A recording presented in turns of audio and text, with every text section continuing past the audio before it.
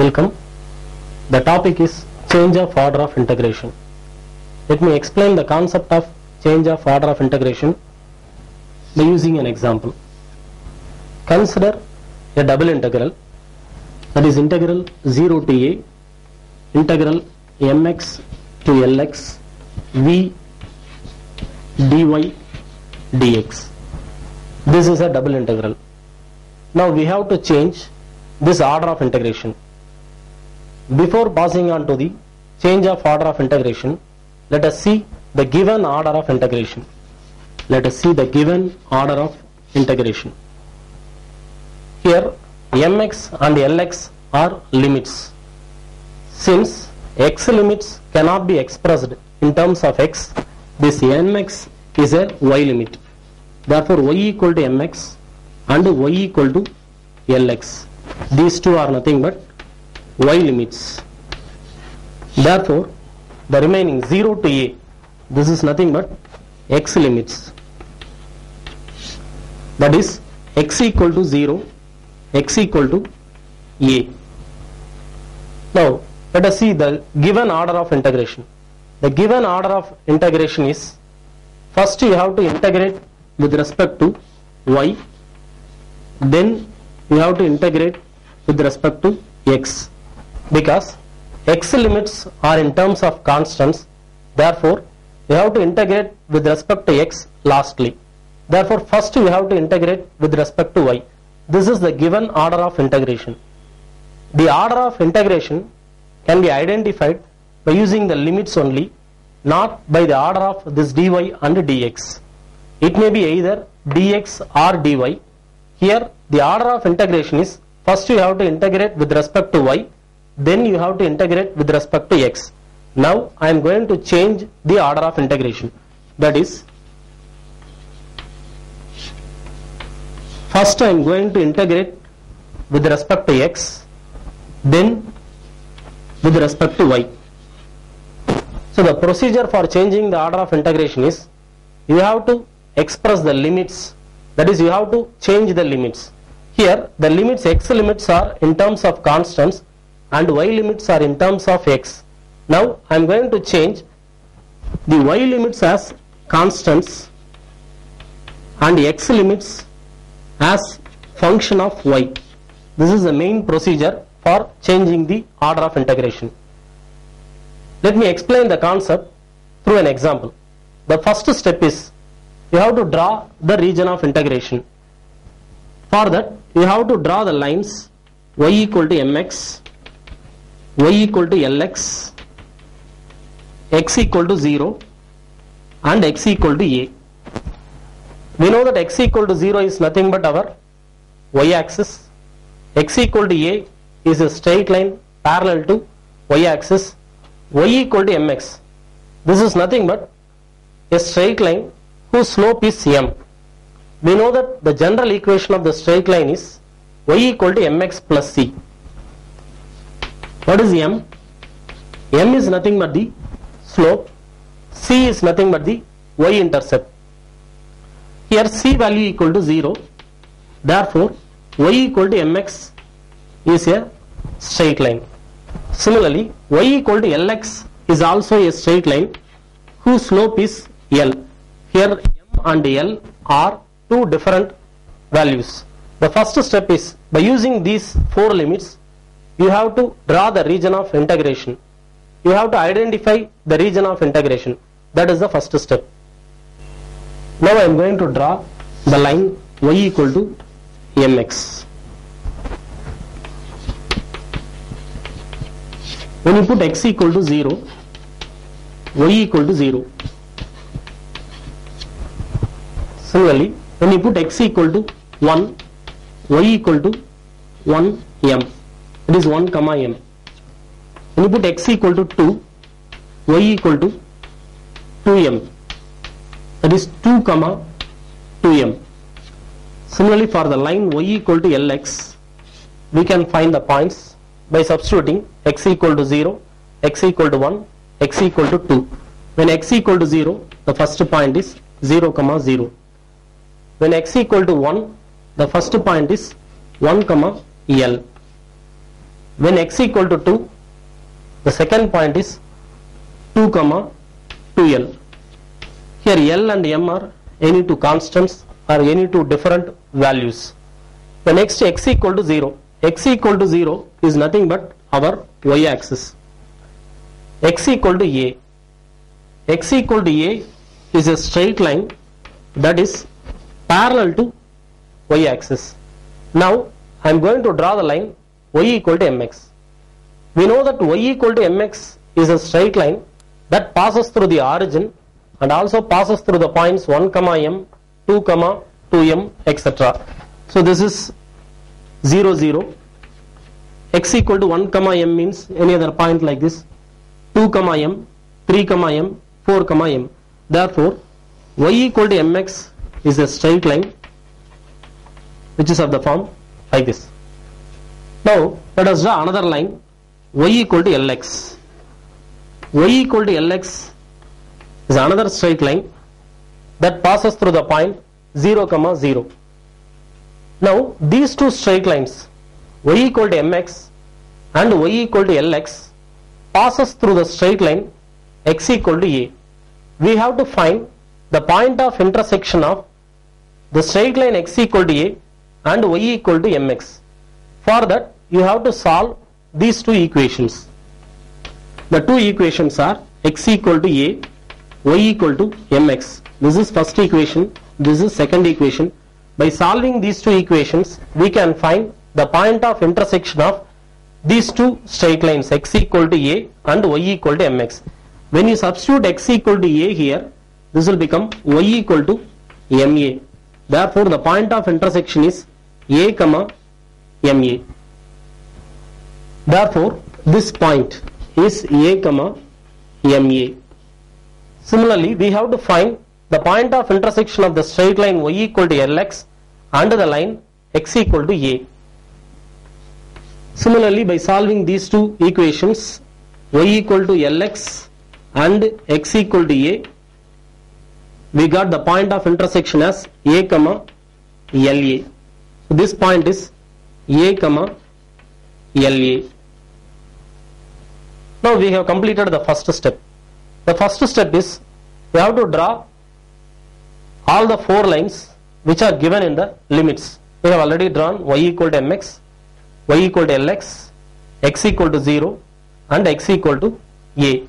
Now the second step is we have to clearly identify the region of integration. So what is the region of integration? The region of integration is nothing but the region bounded by all these four boundaries. In this diagram there are two regions, two bounded regions. This is the first region, this is the second region. I have to identify the region of integration. Let us assume that this is the region of integration. Let us check whether this region is bounded by all the four boundaries. Now this line is nothing but x equal to a and this is y equal to mx and this is x equal to 0. What is this? This is nothing but our x-axis. What is the equation of x-axis? The equation of x-axis is y equal to 0. Whether y equal to 0 is given in our limits? No. Therefore this cannot be our region of integration. Therefore our region of integration may be this. Let us check it once again. Let us check whether this region is bounded by all the four boundaries. That is, the four boundaries are nothing but these four limits. This region, let us name it as O, A and B. This region OAB is bounded by the line y equal to lx and also bounded by the line y equal to mx and the line x equal to a, also x equal to a. Therefore this is the region of integration. So we have completed the second step. The second step is clearly mark the region of integration. We have identified the second step, that is the region of integration is OAB. This is the second step. Now let us pass on to the next third step. The next step is you have to draw parallel lines in the region OAB. So draw parallel lines in the region OAB. and you have to find a point where it changes its character. So let us take any straight line in between these two lines. That is, the parallel lines are in the region OAB. If you take any straight line, this line lie in between y equal to Lx and y equal to mx. Similarly, the next line also lie in between y equal to Lx and y equal to mx. If you take this line lie in between y equal to Lx and the straight line x equal to a. So here there is a change of n points in this line. So you have to identify where it changes its character. Now up to the point A, the straight lines, the parallel lines lie in between y equal to Lx and y equal to mx. After the point A, the lines lie in between y equal to Lx and x equal to a. Therefore, this is the point where it changes its character. Now we have identified a point in the region OAB where it changes its character. Through this point A, draw a line parallel to x-axis and divide this region OAB into two parts. Let us try that. So draw a line parallel to x-axis. Now the region OAB is divided into two parts. Let us name it as C. So now we are having two regions. The first region is OAC and the second region is CAB. In the first region, let us change the order of integration, and then in the second region CAB, let us change the order of integration.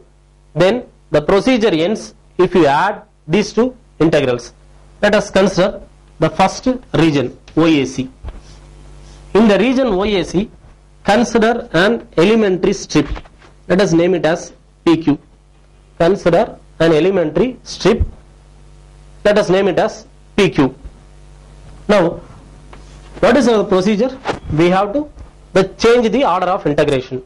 Here, what is the given order of integration? We have already mentioned that the given order of integration is, first you have to integrate with respect to, the given order of integration is, first you have to integrate with respect to y and then integrate with respect to x. Now you have to change the order of integration. That is, first you have to integrate with respect to x and then with respect to y. What is the procedure for changing this? We have to change the limits. How we can change the limits? That is, you have to express y values in terms of constants and x value in terms of y. This is the procedure. Now what is our first region? The first region is OAC. In this region, consider an elementary strip PQ. The left end of the strip P gives the lower limit of the integration. Similarly, the right end of the strip Q gives the upper limit of the integration. What is our idea? You have to express x in terms of y. Now, this is the given order of integration. I have to change it as dx dy. Therefore, this must be x limit. This must be our y limit. First, let us find the x limit. The left end of the strip P lies on the line y equal to Lx. Our aim is we have to express x in terms of y. What is the equation? Y equal to Lx. I have to express x in terms of y. So from this equation we can write x equal to y by L. X equal to y by L. Similarly, the right end of the strip y equal to mx lies on the line y equal to mx. We have to find x in terms of y. So from this equation, x value equal to y by m. Thus we have expressed x in terms of y. Now we have to express y values as constants. Let us find the range or extension of this strip in this region OAC. The lowest value of y is y equal to 0 and the highest value in this region is y equal to MA. Therefore, in this region, y varies from 0 to MA. Thus, we have changed the order of integration in the first region OAC. Now let us pass on to the next region. The second region is CAB. The second region also we have to change the order of integration. That is, first you have to integrate with respect to x. Therefore, let us write dx, then dy. The function is v. Here, since it is dx, this is x limit, this is y limit. So consider the second region. The second region, you consider another elementary strip. Let us name it as EF. The left end of the strip E gives the lower limit of this integration. The right end of the strip gives the upper limit. The left end of the strip lies on the line y equal to Lx. We have to express x in terms of y. Therefore, x value equal to x limit is equal to x equal to y by L. This is the lower limit. The right end of the strip lies on the line. What is the name of the line? X equal to a. The right end of the strip lies on the line x equal to a. Therefore, the upper limit is x equal to a. Now we have to express the y values in terms of constants. What is the extension or the range of the y value? Y varies from the lowest value of y is y equal to ma, and the highest value of y is la in this region CAB. Therefore, y value varies from ma to la. Therefore, the y limits are y equal to ma to la. Now we have changed the order of integration in these two regions. Let us take it as I1 and this integral as I2. We have completed the procedure.